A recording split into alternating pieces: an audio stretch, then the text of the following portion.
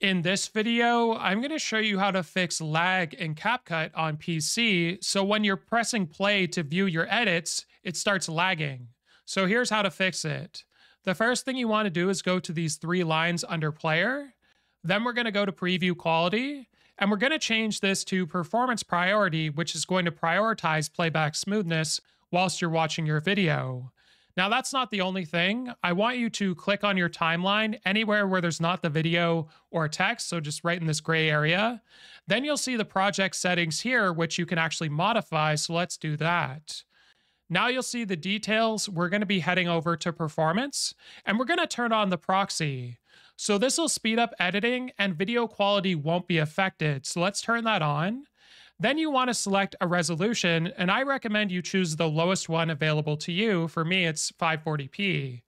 Now, if you're wondering what does this do, well, it essentially renders your video playback at a lower resolution so it doesn't lag, and this does not affect the end result.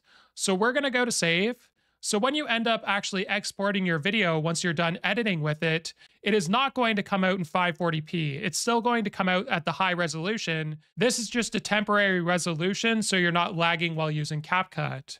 So hopefully this video is helpful. Like and subscribe, and we'll see you in the next one.